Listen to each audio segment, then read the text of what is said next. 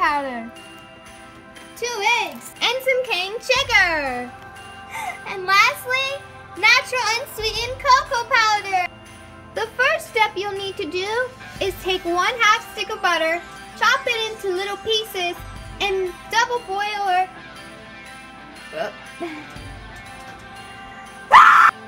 Once you melted and mixed your butter, you're going to add 1 cup of sugar.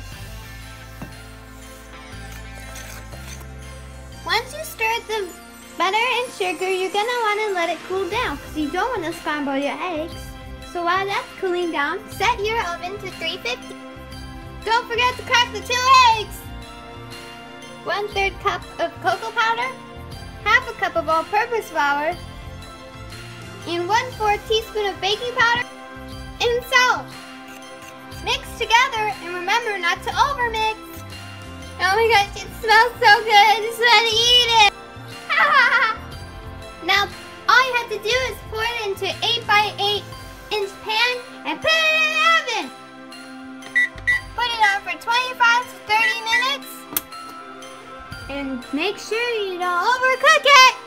Now the best part is to make your brownie frosting.